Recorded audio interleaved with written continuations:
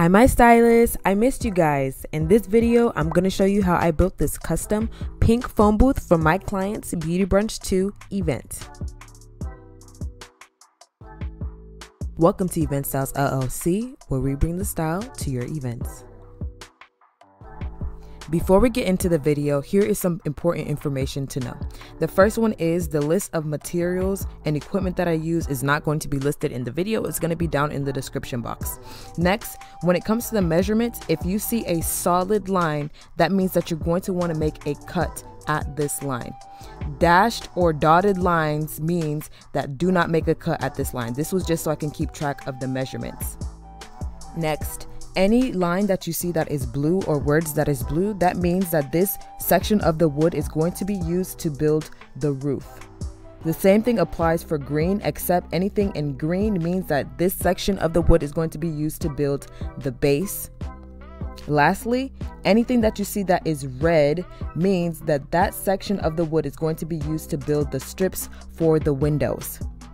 It took me almost 4 weeks to build this, but I also built a directional sign, the stands that went behind an 18-foot backdrop, as well as a custom checkered flooring for this event too. If you would like to build this phone booth with me, be safe, be patient with yourself, and don't be afraid to ask for help. Now let's get into this video. So now I'm going to start off with the front door. If you look in the top right corner, this is going to be a breakdown of the measurements that I used to design the front door. The only thing you're going to need for this section is a 4-foot by 8-foot by 3.5-inch plywood. I got mine from Home Depot. You're going to need a pencil and you're going to need a ruler. So I just measured out everything. Just like I'm doing in the top right corner. Remember, blue means that it's going to be used for the roof. Green means that it's going to be used for the base. Any solid line is where I actually made cuts, and any dotted lines were just so I can keep track of the measurements and make sure that all of my sides were uniform. It took me a full week to draw out all the measurements, not just for the front door, but also for the sides. I would recommend getting somebody to help you. I did this part by myself, so I had to make sure that I really paced myself out because the plywood itself is very, very heavy.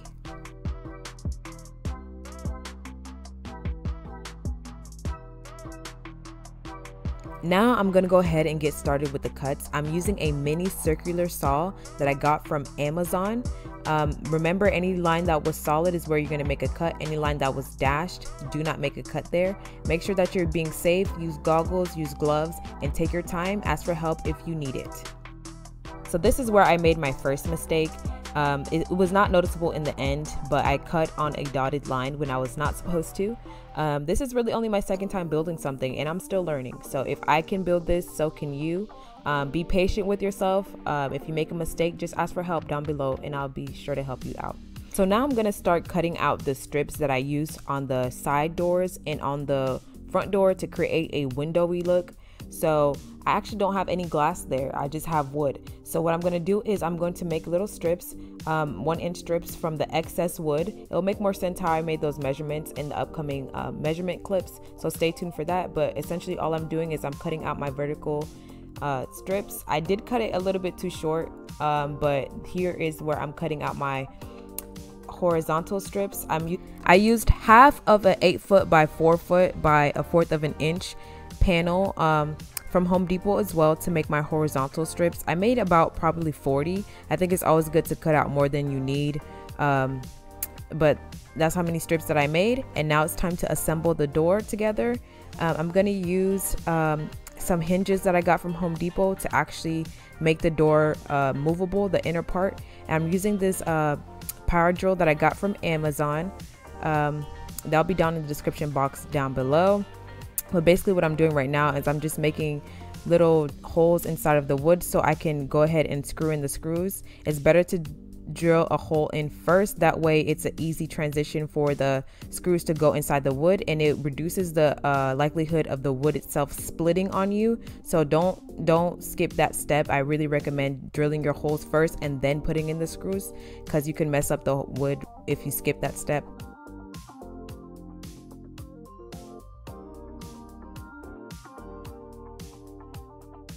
I only used 4 hinges for the door, so I'm going to repeat this step a couple of times but for the most part, all you're doing is just screwing in the hinges into the door so it opens outward.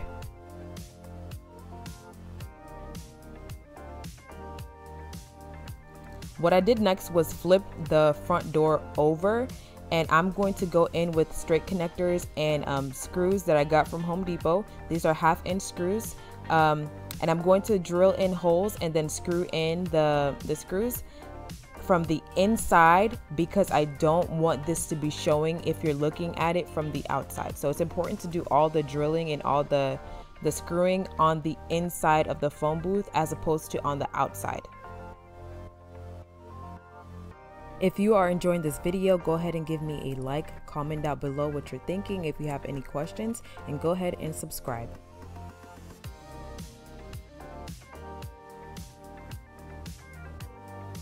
So this is what the door is looking like so far. So now I am going to go in and install this window bolt. I'm doing this so I can keep the door locked whenever it is not in use. Now you can see that I used those horizontal strips that I cut out. I am using clamps that I got from Walmart to attach them 6 inches apart from each other. And then I'm going to go in with my power drill, and I'm just going to cut in holes and then screw them into place using 1/2-inch screws.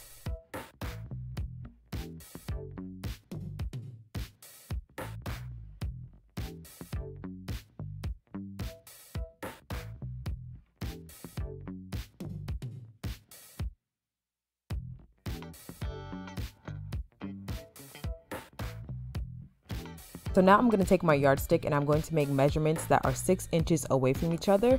That way I can start positioning the vertical strips. So I sanded down the sides a little bit, and then I took my clamps and I positioned them where the marks were made.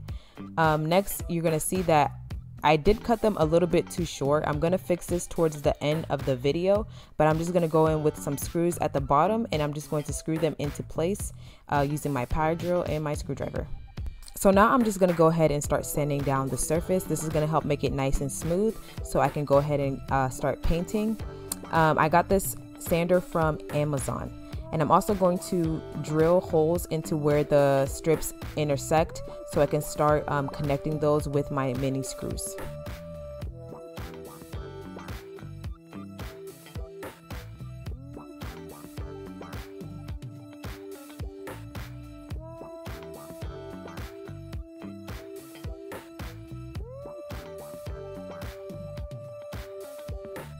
So now I'm going to go ahead and start painting the front door. I'm using high gloss pink punch from Home Depot. I recommend actually getting the outdoor paint. I'm using indoor, but I think outdoor would be a little bit better. And I'm going to go ahead and start applying 2 coats. I want to say make sure that, especially when you're doing the window portion of it, that you're checking the back to make sure that it's not dripping over to the other side. So just go ahead and do 2 coats, and this dries within a couple hours, so it doesn't take that long. So now I'm going to go ahead and start the measurements for the side doors. The side doors are the same, so I'm only going to show you how I made it once. However, the measurements were a little bit different in terms of what I did with the excess wood that was not used. So on the bottom right, you're going to see the measurements just like last time. Green means that the wood is going to be used for the base. Red means that the wood was used for the strips, and blue means the wood was used for the roof. So any dashed lines, you do not want to make a cut here. Any solid lines, you want to make a cut right there, okay? Just like before.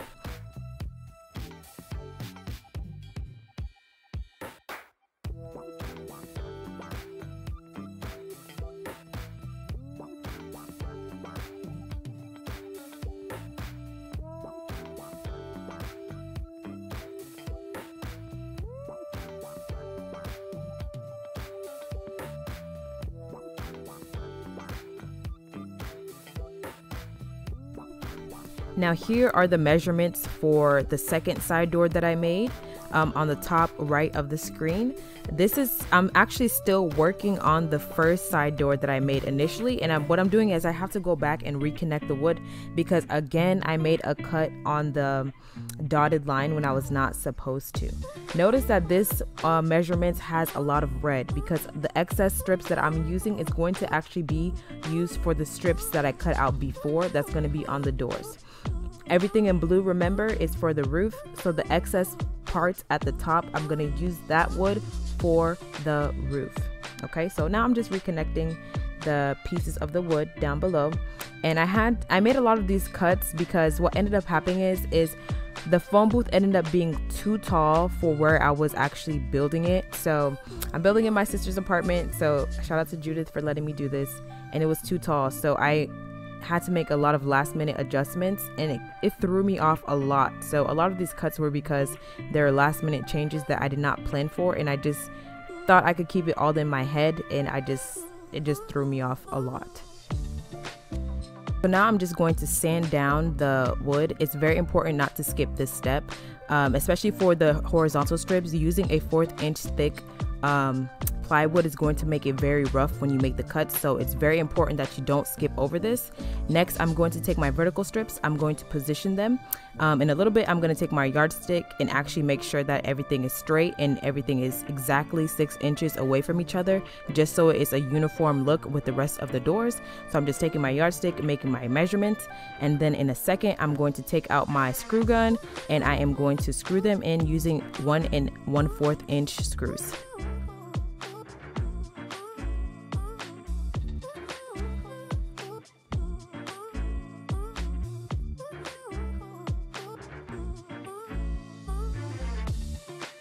Now that I'm done sanding, I'm going to go ahead and make sure that everything is in place and is exactly 6 inches apart before I go ahead and start drilling my holes and screwing in every single place where they connect.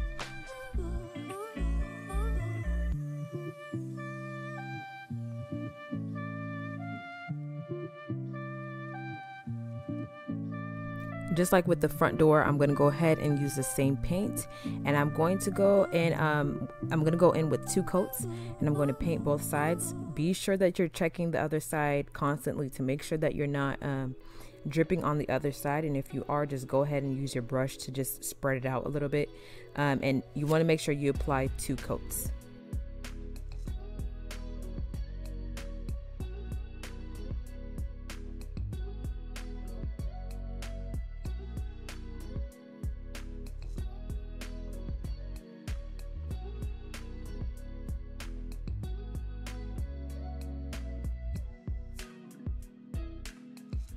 Now the back door was the easiest to measure out. All I'm going to do is I'm going to make my measurements. Again, red means that it's strips for the window, blue means that it's for the roof, and green means it's for the base, right? So I did have more than enough strips for the roof and the base, and I made more than I needed because I wanted to leave room for errors. Now notice that there is no window for the back, but those strips were used to create other projects like my checkered flooring that ended up being used for the 360 videos. So if you're interested in seeing the tutorials for all the other stuff that I built for this event, comment that down below and let me know, and I'll put something together for you.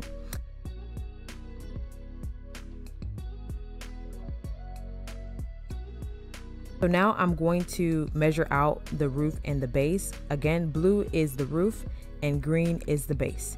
So for the most part, I made 2 squares. They are not identical in size, and they're actually not perfect squares. They're rectangles. So I measured them out, and then I also used a lot of this wood to actually build fillers for the base. So those are the little strips that you see. They were also featured on the side door, and they are 2.25 inches by 37.5 inches long.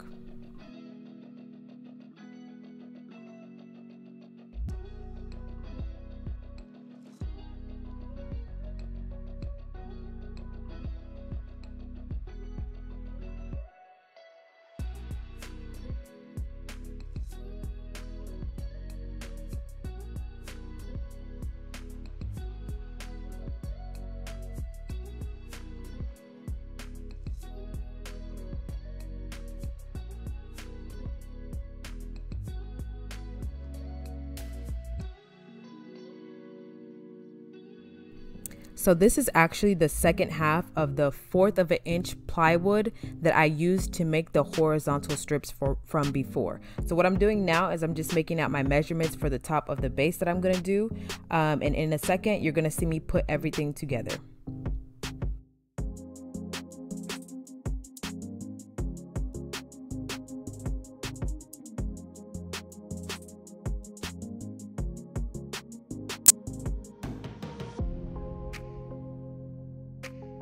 I'm gonna finish making out the measurements for the base fillers. Again, these are 37.5 inches long by 2.25 inches tall, and this is going to go inside of the base. I think I made about like almost 30 of these, but make as much as you can using the excess wood, because the more that you have in there, the more weight that the base will be able to support.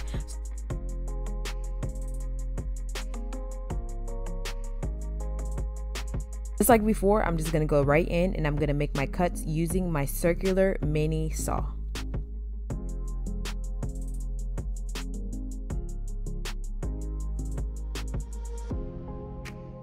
If you are enjoying this video, go ahead and give me a like, comment down below, subscribe, hit the notification bell so you're the first to know when I post another video, and comment down below if you have any questions. Let me know what you would do differently. So now I'm going to show you how I assembled the base of the phone booth. So if you look in the top left corner, I have the measurements for the roof and the base up again, except this time the little strips that you see around it, the pieces of wood around it, those are actually what we cut out earlier. So you don't have to make any more cuts. I'm just showing you what was used around the phone booth this time, the base of the phone booth this time. So I'm taking my strips of wood and I'm using corner braces to actually attach the wood to the base. And I'm gonna use 1/2 inch screws, the same screws that we use to make the little window thingies on the side doors and the front door. The same screws are what I'm gonna use to actually connect the side pieces to the base board itself.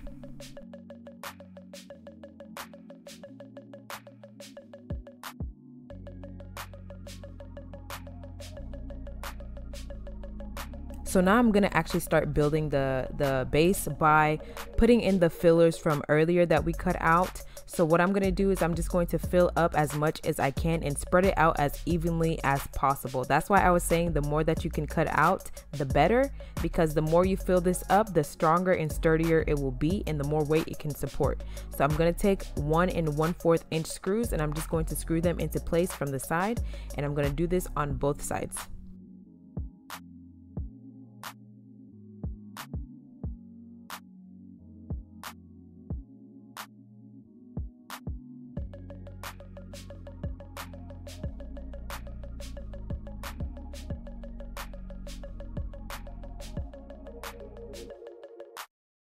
So now that we are almost done with screwing in the pieces of wood to the base, I'm actually going to stand on top of it, and you want to make sure you do this to make sure that nothing is wiggling, because this has to be able to support the weight of a human being. So if something is shifting underneath you, go ahead and screw in some more stuff, some more screws to make sure that it's straight.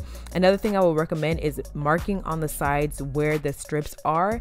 That way when you're connecting the phone booth itself to the base, you'll know where to put in a screw, because the 1/4 of an inch plywood is very, very thin, so it's very hard to get the nails to actually grip onto it. So I recommend just taking a step and marking where those strips are.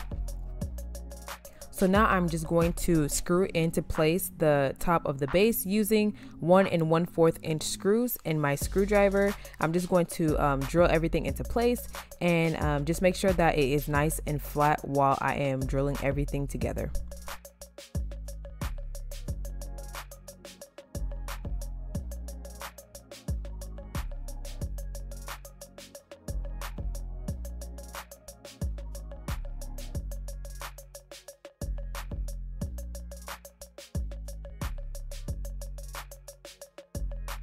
So now I'm going to go ahead and start coating the panels with some polyurethane. I used indoor polyurethane. I recommend actually using outdoor polyurethane. I also used water-based polyurethane, and I would recommend using oil because the water started thinning out the paint, so it almost started dripping a little bit. I was able to fix it by, you know, painting it over a little bit more, but it was a hassle. So I recommend using an oil-based one, also one that does not have an odor, because this literally smelled up the entire apartment and it was very hard to sleep. So I had to open up all the windows, and I recommend just using one that doesn't have an odor, because those are out there.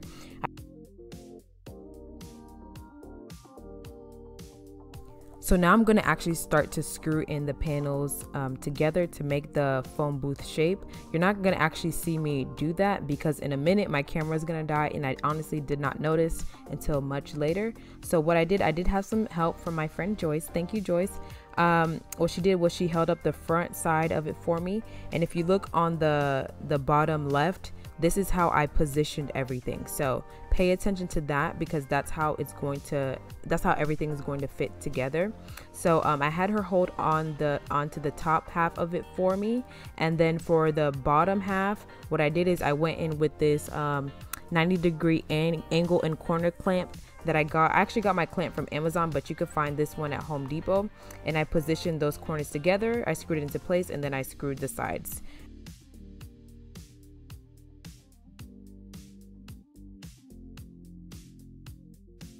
So now what I'm going to do is I'm going to take my floral backdrop. I got this from Amazon. When you're getting yours, make sure that it's high quality, and be sure to read the reviews because you could also find this on Etsy, and I think a couple other websites carry it as well. What I'm going to do is I'm going to take my staple gun, I'm going to position it, and then I'm just going to staple it into place. My staple gun is from Home Depot, but I'll have in the description box a link of where you can find it on Amazon.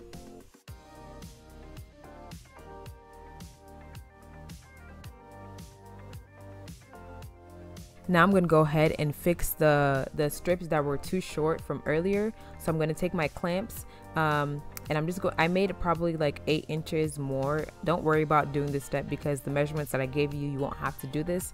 But what I'm going to do now, I'm just going to clamp everything into place, and I'm going to take my screwdriver and screw that into place.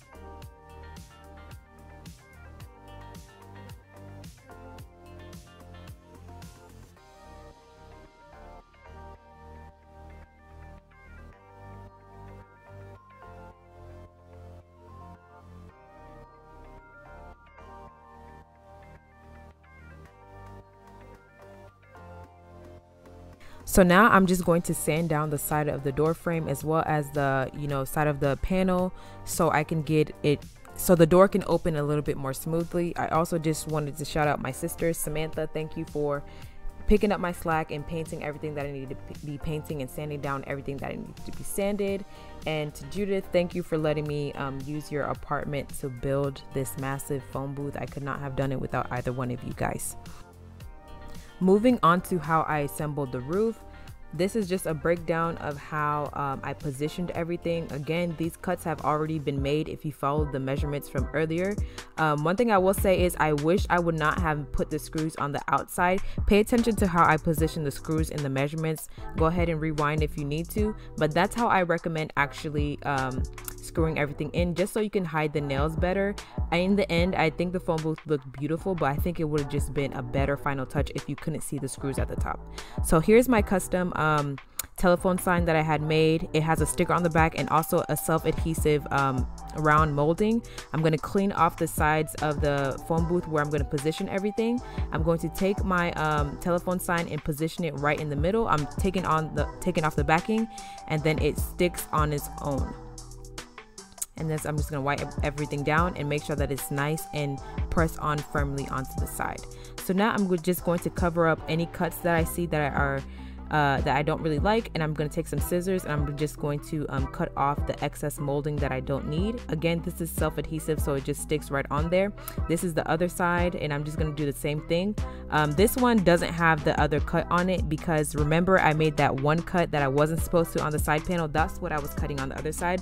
So right here, what I had to do was measure 6 inches away from the cut that's right above the window. So I measured 6 inches from there just to make sure that it was even and looked uniform with the other side.